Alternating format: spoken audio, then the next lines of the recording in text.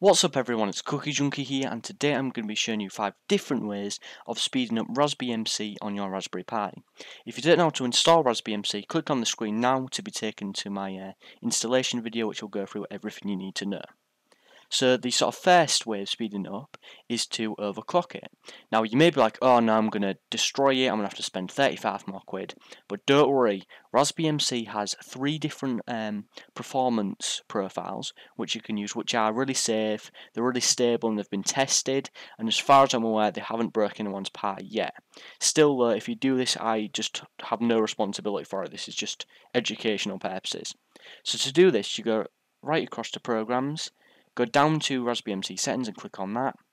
You'll get a dialog box, and then you go 2 across, go down nearly all the way to the bottom until you see where it says System Performance Profile. We can click this once and go to Super, or click it twice and go to Fast. As far as I'm aware, Fast is actually slower than Super, but I don't know why it's in that order. So I'm going to put it on Super. Now, if you're a really advanced user and you really know what you're doing, you can click on the advanced overclocking here and then adjust it all manually. I strongly discourage you from doing this because if you do it wrong, it will break your Raspberry Pi. So I'm just going to play it safe with the super profile. Now, we're going to go down, and you can also disable some servers if you're not using them. I don't think this makes much of a difference, but what's the point in having something on that you're not using?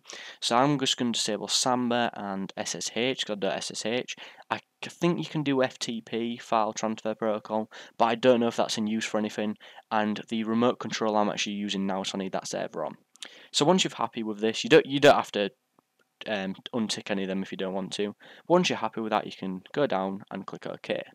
It'll then prompt you, or it should prompt you, to restart your Raspberry Pi. You simply click yes, and the Raspberry Pi will reboot with the new settings, and that's it. You've successfully overclocked it. So when it's booted back up, you should know it's a lot smoother. It's it's sort of instantaneous for when you press the button to go across. So for the next thing, what we're going to do is lower the resolution. Now, we're doing this because if you've got it on 1080p, not a lot of things actually use 1080p, and it's a bit pointless having it on. It just basically makes your system lag a bit.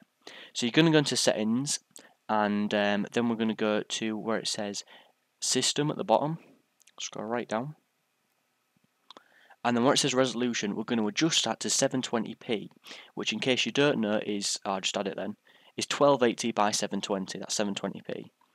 You simply go across and click yes, and then that's it, you're done with that. You can make this a lot smaller. If you keep clicking on it, you can choose from a much smaller resolution, which will make it run a lot better, because obviously it's a lot easier on the computer. So I'm just going to go back. So that's the second way of making it faster.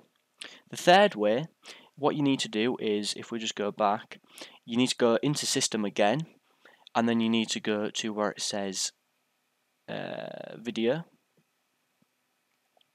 and then go down to where it says File Lists. Now we're going to untick this bit here which says Extract Thumbnails and Video Information. What this basically means is when you go onto your, I'll just untick it now actually.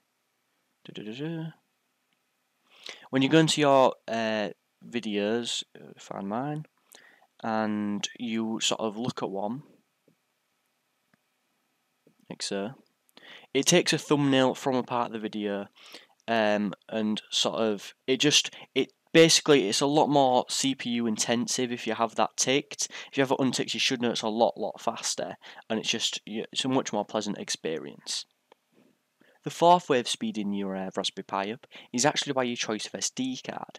Now you might not think this is important, but choosing a really fast SD card will give you faster boot speeds and loading times and things. So you can see in mine I've just got a standard SanDisk SD card for digital cameras, but if you get like a class 10 one or something, then it should be a lot faster booting times and stuff.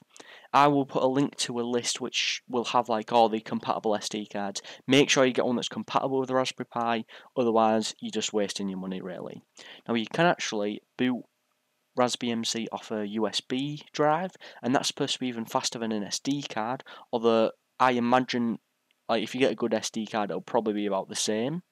And if you do that, you will lose a USB port though, which I wouldn't like to do, so that's kind of why I won't do it.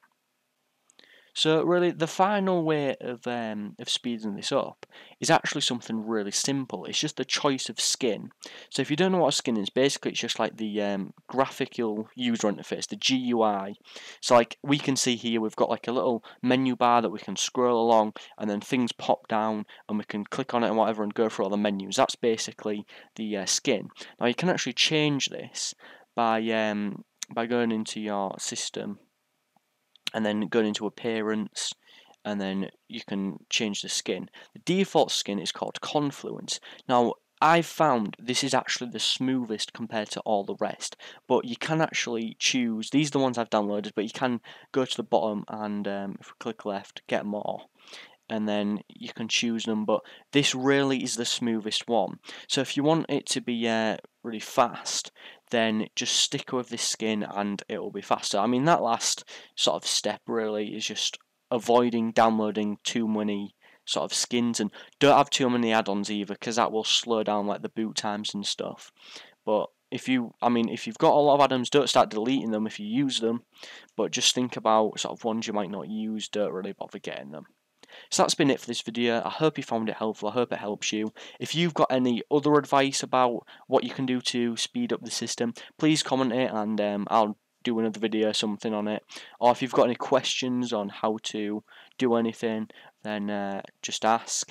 And if you want links to my other Raspberry Pi videos, they'll be in the description, so go and check that out.